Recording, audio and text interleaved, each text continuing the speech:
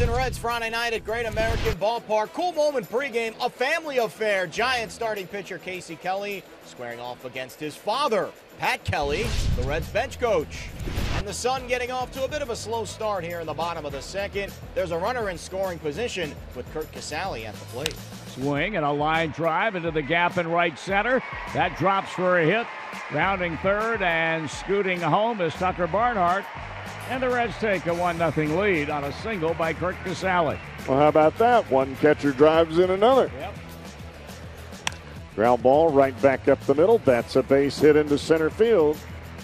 And for this point in time, Andrew McCutchen does his job, and we're tied at 1. It's their strike three call. That's a good pitch. Yep.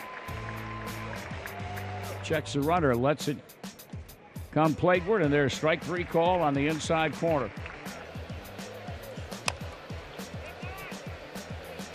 How about DeSclafani? At least 7 innings and 3 straight starts, and he's not done. Broken bat. One hopper that Jeanette fights off and retires Hunter Pence. He will hand the ball off to his manager, and on to the mound comes Jared Hughes with runners at first and third and 2 out.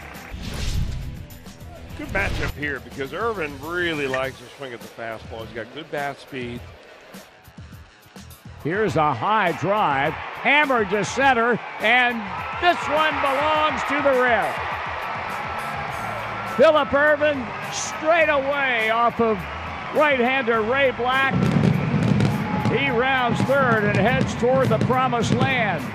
And on a Phillip Ervin leadoff home run here in the bottom of the 11th inning as they bounce up and down at home plate, the Reds have defeated the San Francisco Giants in 11 innings, 2-1.